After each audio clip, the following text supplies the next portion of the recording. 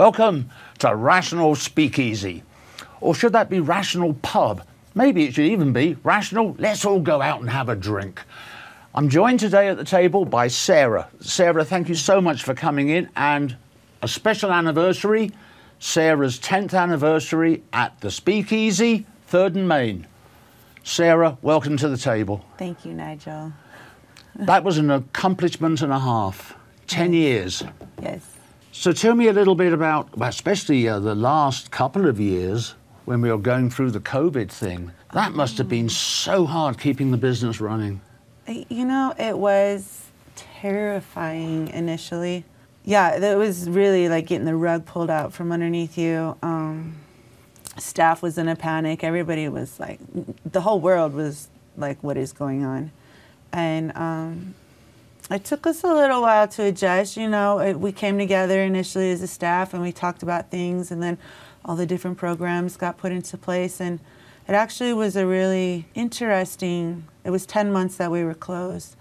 So upon reopening with all the restrictions and a different way of operating and time frames, being closed at 9 p.m., 10 p.m., 11 p.m., just figuring out how to maneuver, we came back stronger than we were prior to COVID. So it, you know, looking back in hindsight, for a while it was really a scary time to go through, but then we really enjoyed a lot of our time because we're a really close-knit staff. So yeah, we went out into nature and played on paddle boards and barbecued, and I mean, we were all together all the time anyway, so we're just like a big family. Right.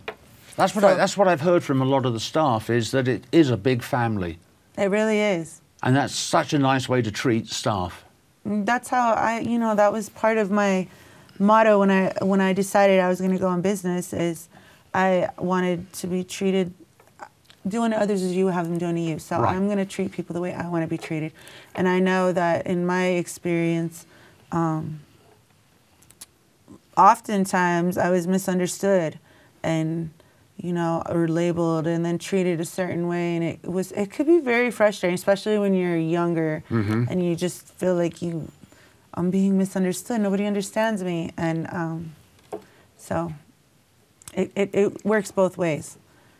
We are at a good speed, a good momentum moving forward all the time. January 28th, 2023 is 10 years from January 28th, 2013. Nice. 10 years to the day. But of course, you actually took over the property, what, 5 or 6 months before you officially opened. Is that correct? Yeah, we obtained the space in June of 2012, but it took a whole full 6 months to get it to how you tear wanted it up it. And put it back together again. Yeah. Yeah. Yeah. I mean, because really you turned it from what's the correct expression here? A spit and sawdust type establishment to the Speakeasy. Thank you. Thank you. You know, I love it. Thank you. I love it down there. And I think I've said this to you before, and I think I've even said it on camera, but when my daughter works in Hollywood, they've got a real Speakeasy that has been put in mothballs ever since the 20s in her building. Really? Yeah. And only a few people have seen it recently, and luckily enough, when I was out there, she took us into it. Ah. And that's why I am so happy with what you've done, because pretty similar. Really? Oh, absolutely. You've not shared You this nailed with it. me. Now, there were no LED lights and there were no flashing lights, but when it comes to the decor itself, like especially in the front part. Yeah. I mean, that could be picked up, moved back to the 1920s, dumped in a Speakeasy, and everyone would just walk in and go, yep. Yeah. I mean, it's not absurd at all. I last Friday, Saturday, I was in my office, which is close by the front door, and I was doing some paperwork, and the door chimes when the door opens, so I heard it, caught my attention, and I could tell they were young just by the way they were interacting with one another. But the first thing one of the guys said was, "What the heck? Did we just walk into our grandma's living room?" Well, actually... And for a split second, I was like, oh. No, yeah. And then compliment. I was like, that's okay. Yeah, compliment. That's where all of this kind of stemmed from, was my grandma and her idea of what classy was. And no, it really works. The place works. And it's such a lot. People don't realize just how big it is. yeah, I love doing that. They think it's just the bar area, but of course you've got the whole back room, which is probably, what, 3 times bigger than the actual bar area. So, quick little story. Last week I was down there later than usual, and we were open for business, and there was a young man there, and my bartender was like, he would like to speak with you, and he had flown in from Los Angeles. He was with NBC News, Dateline, really? Specifically, and he wanted to capture some photos on a story they were doing, but that's a whole conversation.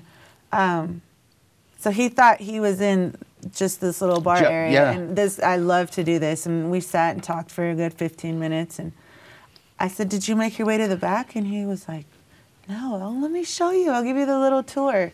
And when you turn the corner, everybody, it's always the same, their reaction. Yeah, because you've got that oh my goodness. beautiful long hall. Yeah.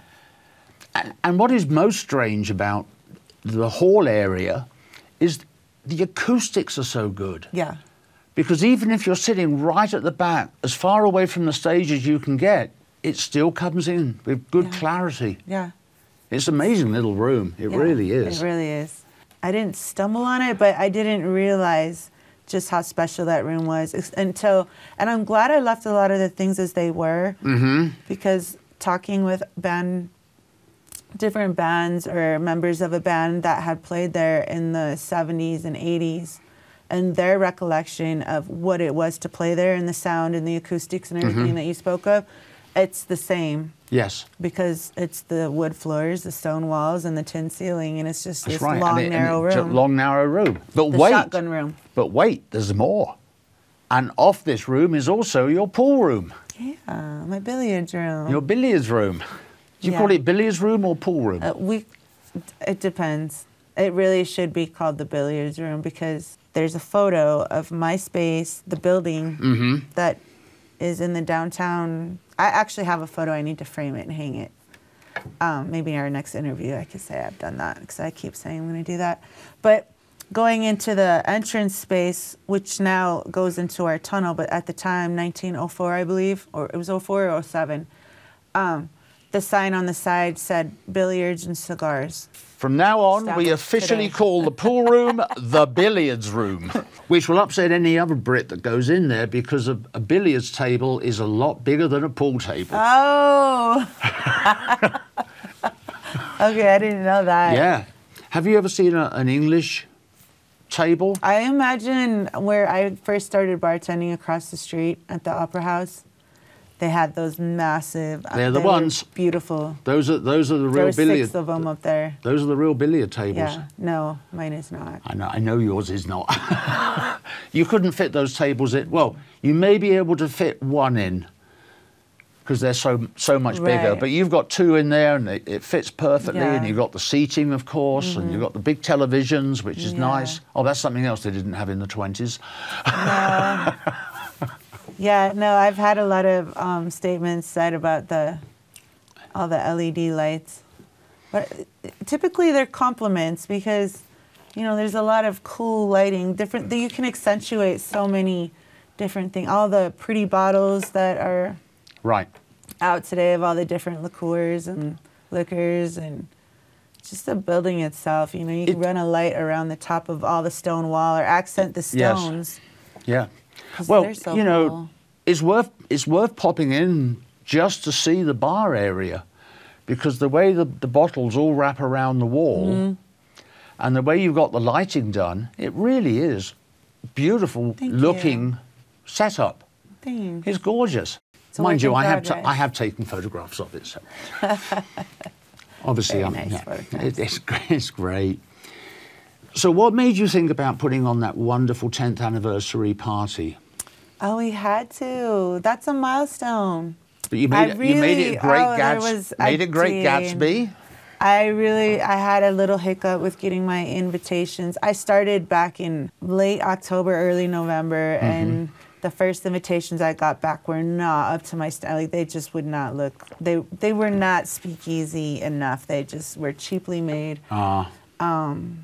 Finally got the company that did produce a beautiful invitation, but I got them so late. And then I didn't realize if you send them out in the mail in a black envelope that it does something with the post office. It delays your... Oh, really? So, yes, that was a lesson learned for anybody watching. I did not know that. Yeah, black envelopes are not productive to timely mail. Oh, we're going to have to get someone in from the post office to explain that one. Yeah.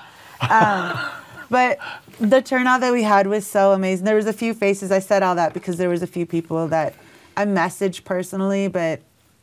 and plus they've moved or they're in different states, and I wouldn't expect everybody to come just for a 10-year anniversary party. But the turnout of I made it certain to invite ex-employees, bands, just people that karaoke host, open mic host, just an array of people who have contributed to who we are today because of their contribution, small or large. Sometimes it's for a short period of time, and there's other employees that were there for years that are no longer here. Yeah. Life just moves you in different directions. So it was so amazing to see, to have the coming together and the participation. I heard a story last Saturday. This young man, it was his first time entering the Speakeasy the night of the 10-year anniversary party. Oh, nice. And his description was hilarious. He's 29 years old. He had learned about it. He had been doing work for a month before, working with one of his buddies in another state, and this friend of his was hyping up the Speakeasy, and it's so much fun. Wait till you get there. And so their first night in, they got there a little early because they're young. Past 11 p.m. it is a whole different scene. It's a lot of youngsters. And so they came a little early, and we were in there that night. We looked good. Everybody was dressed, because we did a Gatsby party to theme the whole Speakeasy, Prohibition era. And all my staff and the patrons and so many people invited. I mean, I'm at a loss of words for just the men were all so debonair. They had grown their mustaches out to twist them up. Yeah. Bow ties. Yeah. That's the one thing I felt upset about. I didn't think the bow tie was big enough. You looked fabulous. Thank you. You looked fabulous. Well, so did you, of course. But that's it. All the gowns and the fur and the feathers and the pearls, and people really took the time to dress the role, and it was just so fun. So this young man walked down, and my DJ in the front room was playing. He called it jazz. It's like a mix of electronic jazz, but a lot of old school. He was doing jazz rock and blues rock fusion music. Something really cool I didn't even know existed. Yeah. Oh, yeah. He walked down, and he was standing at the door getting ID'd and getting his bracelet, and was looking around. He was like, I didn't know what I walked into. He's like, everybody was dressed in furs and feathers and suits, and he's like, I didn't think I was going to be able to afford a beer. And I said, had you ever seen anything like that in real life? He said, no, only the movies. He's looking at his friend across the room like, this is not how you explain this establishment, but neither one of them knew that it was a 10-year anniversary Gatsby party. Oh, right. No, we're like this every Saturday. Yeah. It was pretty funny listening to their... I mean, I really enjoyed myself that night. Just so you know, I still have the invitation. The reason is, I thought it was an absolute work of art. It really was. It finally did come through. And it springs out at you. Right? The way that it was done. It was so lovely. Thank you. So I hang on to that. And of course, you also had the two food trucks out front, which was nice. I'm surprised they were able to get parking, but they did. We worked that, and the snow. We did get snow that night. Yes, so we did. Made it a little remember difficult. It well. But it was kind of cool. It added to the whole, because a lot of the women did have on furs, the shrugs and accessories. Yes. And walking in the snow and holding somebody's arm, and you're all dressed in your gown and your furs. It's just, you got to dress. When do you get to dress up like that? That's right. What? I agree. And it's fun. It was fun to see everybody participate. And your son looked so smart in his all-white suit. Thank you. He looked really smart in that. It was actually his birthday that night, too. No. Yeah. Oh, if I'd have known that, I'd have bought him. The 10 years before that, I was in such a frantic, I needed to get open. Like, I cannot wait another day. And so that day was just like that register needs to, like, I'm maxed out. We have to open for business. Right. So I actually kind of spaced his birthday out that year. Oops. Yeah, he was 13, which is a double, big one. Double oops. I know. Oh, spank mummy. And Facebook reminds me every year when it brings up 10 years ago on this day, I made this post on the 29th, apologizing and showing love to my son. But so that was kind of special. That was nice. I was able to give him a little shout out.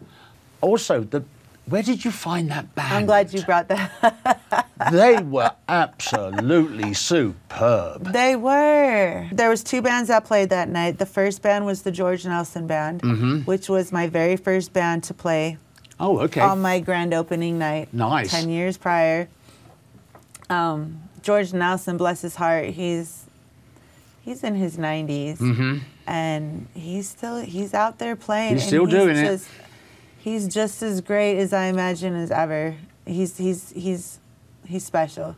So they played the first set, and then the second band, they're called Hand Turkey, but they're a group of youngsters and a lot of horns and a lot of talent, and they brought the vibe. I mean, they had the right music for that night, and it was so high energy, and maybe everybody didn't know the songs, you know, to like sing along with or to dance to, but the dance floor was full and everybody just enjoyed themselves. They were perfect. You were absolutely right. Yeah. That's what absolute counts. I mean, I doubt whether anyone left there frowning. I think everyone was beaming. Yeah. You know, because it was such a good evening. Yeah, it was.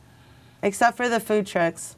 They were really cold. That was like a -7 degree It night. was. Those people were like, is it over yet? We're frozen. I felt so bad for them. Oh, dear. So if I'm still around in 10 years' time, I will look forward to the 20th anniversary. Right? How am I going to top 10? Sorry? However am I going to top 10 years? It was such a great... I truly left that night feeling so blessed and so just blessed, grateful, because I'm going to give a shout out to Sherry. Sherry is my manager, bartender. Like, she is my right hand. She's been there 10 years with me. Oh, wow. She's helped me. Together, yes, we learned so much from one another, and she's so solid. And whenever I hire somebody new, I always tell them, when you interact with Sherry and you're talking to Sherry, you can go on ahead and imagine my face being right there, because like, she is me. Right. And the 10 years of us getting to that was special for us too, because we were both just like, wow. Bars come and go. They really do. And some of them come and go incredibly quickly. The Speakeasy is just a magical place here in Longmont. It really is. Have you ever been down to the Speakeasy in Denver? I believe there's several of them. There's a couple. Point. Yeah. But no. No? I don't know which one specifically you're thinking. I'm not thinking of any particular one. I didn't know whether you just, you know... No, I hadn't. Honestly, the building...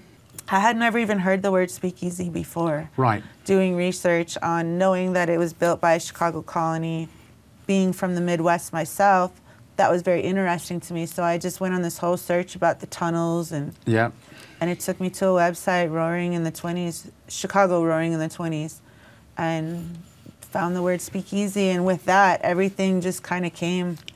And I already knew I was going to do that era theme. I just didn't know the word. And I thought I was onto something so brand new. And then the movie The Gatsby came out. Oh, yeah. Right while we were remodeling. I was like, yes, you couldn't have any better, like, promotion that I'm not promoting. It's just out here in the theaters. Everybody's watching this Gatsby movie done so well. Yeah. And now we're going to have our very own Speakeasy. So, but I really thought I was at the forefront of something epic. No, sorry. No, they're everywhere. My feelings kept getting hurt all the time. People would, oh, have you been to the one in Philadelphia or the one in, all these different big cities? What? No? So anyways, we're special. We're at Colorado, Longmont. You're in Longmont, Colorado. You've got this wonderful, wonderful bar sitting right on 3rd and Main. Who could ask for anything more? Except I have to drive there, which is a shame, because I live too far away to stagger home, but that's another story. And we should mention it, just in case people didn't watch the first interview. This was a speakeasy back in the 20s. Sara has done her research. This was actually a speakeasy taking over from a speakeasy. Yeah. It's amazing. Full circle. History repeats itself, right? And I bet there are not too many speakeasies that actually can claim that, right. can prove right. that they used to be a real speakeasy in the 20s. Yeah. It is pretty cool. It is. It goes back to the early 1904, 07. I need to figure out which year. It's one of those 2 years where there was billiards and cigars. Mm-hmm. So, I mean, that was pre-prohibition. Yes. They're down there shooting pool and smoking cigars. That's right. And there's the whole tunnel system. And the tunnels are interesting because unfortunately a lot of them have been filled in now yes. for reasons. But with the speakeasy, Sara's speakeasy, you can see the entrance to the tunnels. You can see where the tunnels actually ran. There's one that goes behind the bar area, but there's also another one up by the stage area. Yeah. And that gives you a really good indication of what these tunnels really look like. Yeah. Well, they're all through from 3rd Street. It might even go down further. I don't know if I could say that factually, but I do know that on the south side of 3rd Street, those big buildings, those historic buildings, also had the tunnels. Yes. I do know that for a fact. But the tunnels, they go all the way up for blocks. Yes. And you're right, a lot of them have been filled in. Yeah. There's a construction project going on right now on 9th and Main, and when they leveled that, I saw them because I drive by every day to take my daughter to school, and I could see them filling in. There was a tunnel there, and I was like, oh, so cool. Another little bit of history vanished. Can you imagine if we had all these, if we just had kept those intact, Longmont could really do something. They could have done something cool with that. They really could. In fact, if they'd have kept all the tunnels, we could actually have gone on a pub crawl without actually ever going out into daylight. Sara, once again, thank you so much for coming down to the studio. The 10th anniversary was a wonderful day. It really was. Thoroughly enjoyed it. I took a ton of photographs and, you know, you've seen the results of those. Yeah. And it really was just a wonderful, wonderful evening, wonderful time. But, you know, I used to go down there when it was Cheers. I love the space. I've always loved the space. Right. It's just that now it's 180 degrees difference from what Cheers was to what you are. Thank you but so I much. enjoyed both spaces. Right. It's the space. It's the space. So magical, and that is a word that I heard repeated after our 10-year anniversary party from patrons that had attended. It was magical. Because it really was. Like, to have so many people from so many different facets of life, different walks of life. Like, right. All different. All mingling. All showing up, looking super sharp. I mean, dressed to the hilt. And just so happy, and cameras flashing, and everybody posing and pretty, and the music was like, it was perfect. It was. It was good. I think we will call it quits right there, because I think you did a great summation there. Thank you very much for tuning in to this Rational Speakeasy. I'm Nigel Aves, your host. I want to once again thank Sara very much for coming down to the studio to record this show. Everyone out there, stay safe, stay merry, and if you've got nothing to do, after 4 o'clock in the afternoon, 3rd and Main, the Speakeasy, come down, have a beer, have a cocktail, have a top shelf. If you've got a couple of $100 in your pocket, I'm sure Sara will sell you one of her very expensive brandies. Just come and enjoy yourselves. It's a great place. Anyway, everybody, thanks so much for tuning in. Bye for now. Bye. Thank you.